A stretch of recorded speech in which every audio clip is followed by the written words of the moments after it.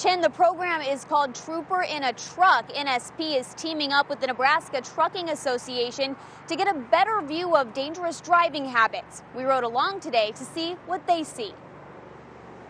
This is a whole different ball game being up here.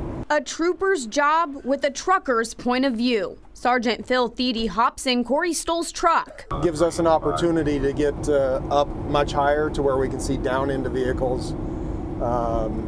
And the vehicles don't know we're here, so they don't change their driving behavior. Leading to more stops. When we have officers in the area and specifically in the truck, we can take instant action on the safety violations. 242, that Kia had a clock on it, 0.54 seconds, 0.54. The trooper in the truck calls those violations into another officer driving in a cruiser ahead, who then pulls that driver over. 242 will get the Kia.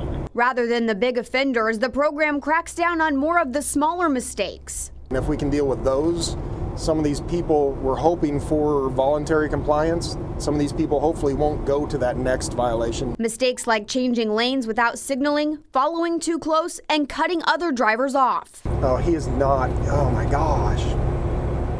Had to get ahead of that one vehicle. It's dangerous driving like this, truckers say they see time and time again.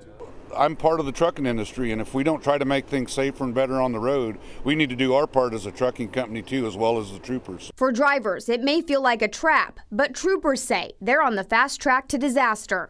I can't think of more true crime than safety violations at 80 miles an hour. It's hard to get more dangerous than that. NSP is considering putting stickers on the side of semi-cabs, letting drivers know there is a trooper inside. Now, whether there actually is or not, they hope it encourages people to drive safer. Reporting live tonight, Taylor Barth, KETV News Watch 7.